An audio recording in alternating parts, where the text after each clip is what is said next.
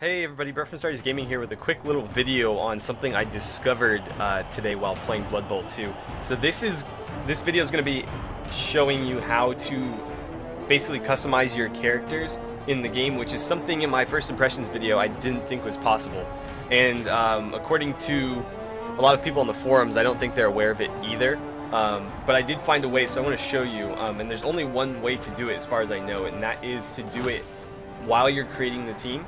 So, for example, if I were to go to one of my existing teams here, and if you go to team roster, let's wait until this picture loads here.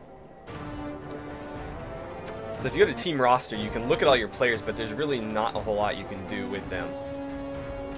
So you can see this screen, you can see their stats, you can fire them, but that is it. However, if you go into create a team, and we'll just make a human team for now. Fitness Club, all you need to do is sign a 500-year doesn't matter. If you forfeit a payment, don't worry. They only sacrifice you to Sote. Human example team. There's no way that's already been used. Stadium.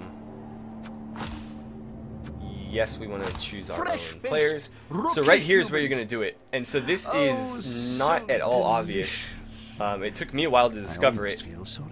But if you click on the portrait, it'll take you to this screen and you can actually edit the name and the face on the character. That is the entire extent of character customization in this game. However, if you do want to edit their name and their appearance, this is where you can do it.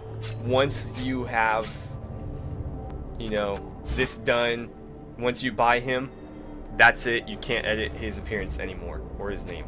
So just a quick little video showing you guys how to do that in case you hadn't discovered it yet. It took me a while because again, it doesn't tell you anywhere that you can do this. All you can do is, you know, click here and then cycle through the couple of options. You can't change the armor at all, just the face and the name. But yeah, hopefully you guys enjoyed the video. And you know, if you hadn't discovered this already, hopefully this helped you out.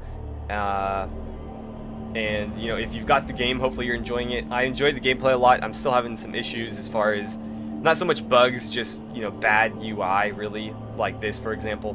But I am enjoying the gameplay. So this should be going up alongside the first league play video that I've got coming up. So hopefully you guys enjoyed that too. But as always, thank you guys so much for watching. Don't forget to like and subscribe if you haven't already. Please feel free to share the video, especially if this was something that you didn't know about until you watched this, because I'm sure there's a couple other people that don't know as well. So once again, thank you guys for watching, and I will see you guys back here for the next episode of our Blood Bowl Let's Play.